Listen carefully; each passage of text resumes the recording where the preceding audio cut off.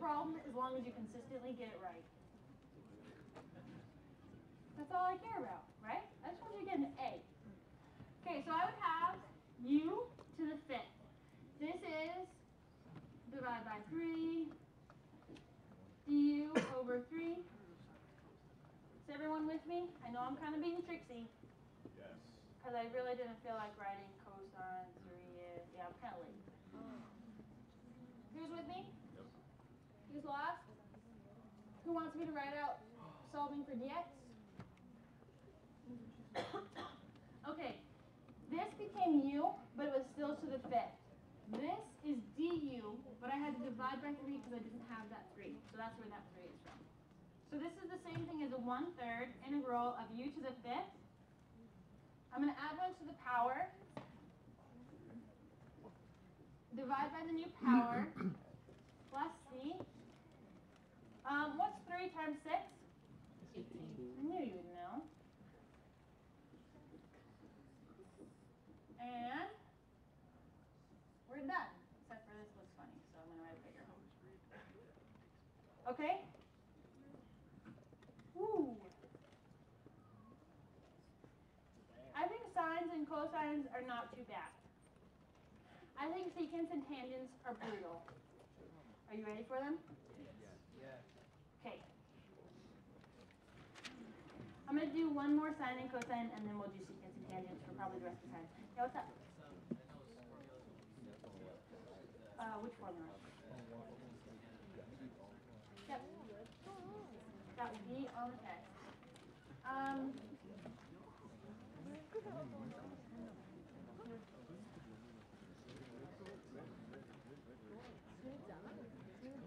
Okay, guys. Sines and cosines again. Which one's my u? Why is it sine? Denominator, yeah. So I've got u equals sine of 2x. The derivative of that is cosine. We leave the inside alone, multiply by the derivative inside, which is where that 2 comes from. I don't have that 2, so I'm going to divide by that 2.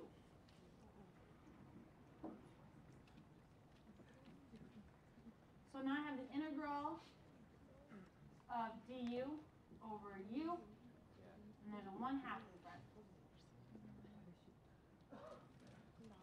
Okay, I skipped a bunch of steps. Who did I lose because I missed my steps?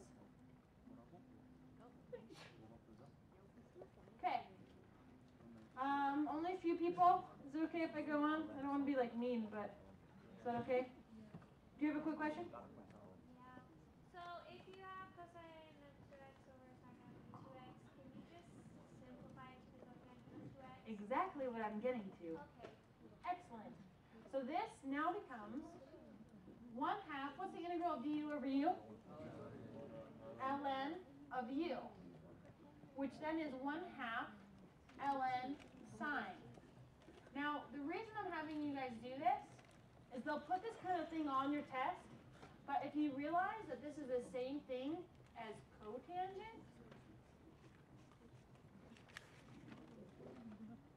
the integral of cotangent, ln sine, but you would have had to do a quick u sub to get this 1/2 out in front. Do you see how you could do it 2 ways? It's okay? Sweet. This is money. And the reason I'm saying that is because this is something that 112 students struggle with. But if you can do it, you're going to be conquering the hardest problems on the trig. Well, second hardest problems. You got to get to the ridiculous tangent and secants. Colleen, thank you so much for erasing all these words.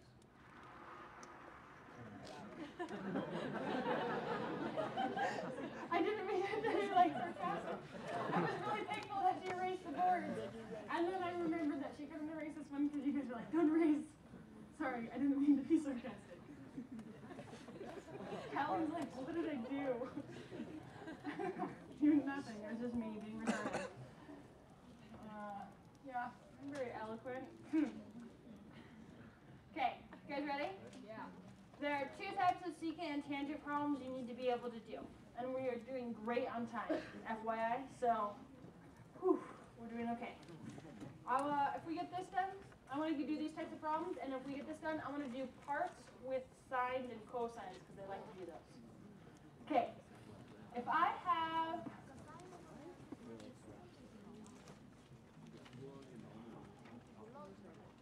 No, I'm going to pick a different number. Pick a number 1 to 10. 5. 5 it is.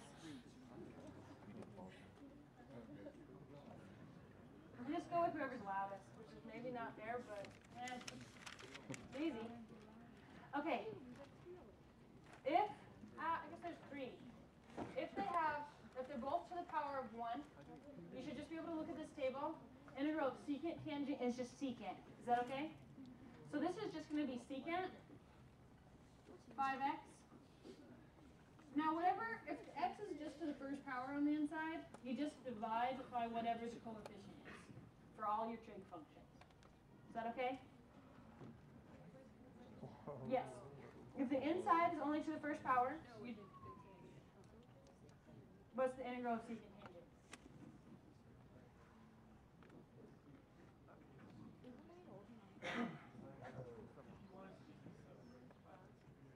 Yeah, if you wanted to. Okay, you guys ready?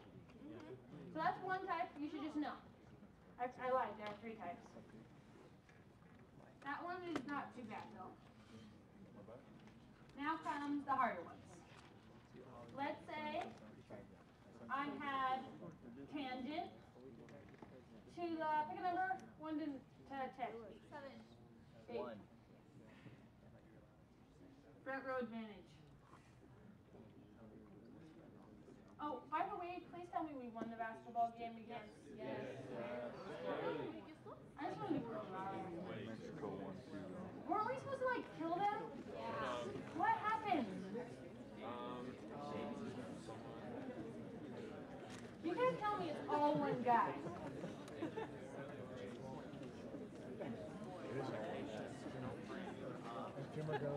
Okay, you know, I'm going to go back to math because we're never going to get anything done if we're talking about basketball, which I only learned about this month. So, I knew basketball existed, but I didn't know how many people were on the court or anything. I thought there were 20-minute quarters. I didn't know there were 20-minute halves. You know? You like this stuff. Okay, so I know about calculus, but I don't know anything about sports. Sue me. Okay, here's the tricky part, guys. You ready? If tangent and secant are there, and secant's only to the second power. Tangent can be to any power at all. But if secant is squared, tangent is your u.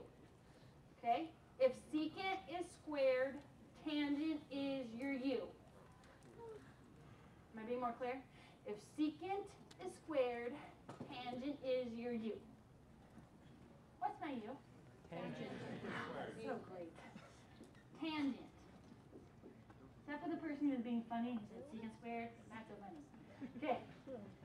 Du dx and derivative of tangent is secant squared.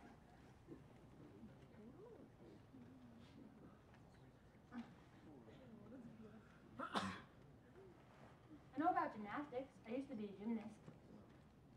So I know how those are scored and everything. So if you want to know stuff about gymnastics. But I don't know anything about basketball. Except for if it's a technical foul, no one else stands on the line. That's all I got so far.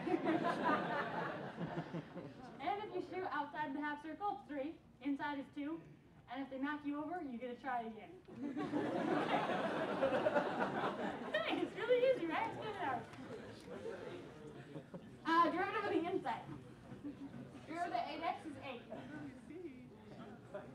Except for they don't let Jimmer try again. I don't know why. It's not really fair. Okay, guys. I don't have this 8 here, so I'm just going to divide by the 8. So then I have the integral of u du over 8. Add 1 to the power. Divide by the new power. There was already an 8 there. And plus c. Is my mic still on? Yeah, we're still good. So this would go to a 1/16 tangent squared 8x plus c.